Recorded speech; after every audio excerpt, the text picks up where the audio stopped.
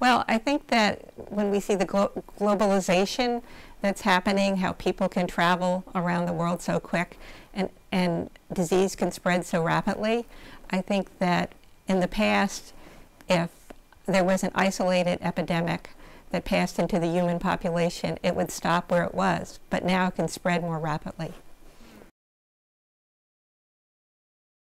Epidemiologists are very skilled professionals who know about how diseases infect humans, but they don't have any first-hand experience of taking care of people.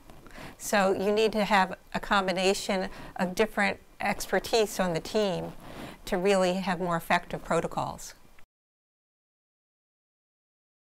The Affordable Care Act and expanding Medicaid was an excellent example of how we're trying to help the poor. And it also helped single people that are poor get health insurance, because the single most important cause of bankruptcy is medical bills.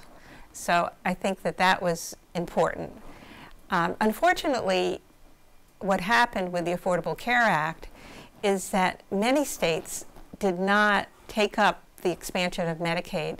So even though we're very fortunate in Massachusetts to have this expansion, some of the states with the poorest populations do not have this available to their population.